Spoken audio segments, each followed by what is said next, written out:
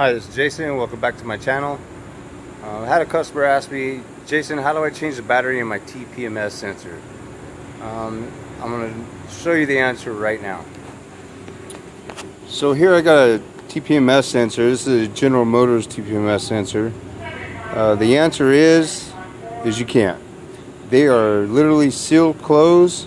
This is the same battery as your remote control for your doors. I did open one up, and as you can see right here, they are soldered together.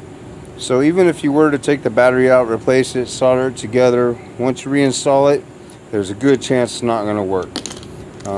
I know these are about $80 to $90 at any GM dealership. I recommend buying these. Do not go aftermarket like O'Reilly's or AutoZone.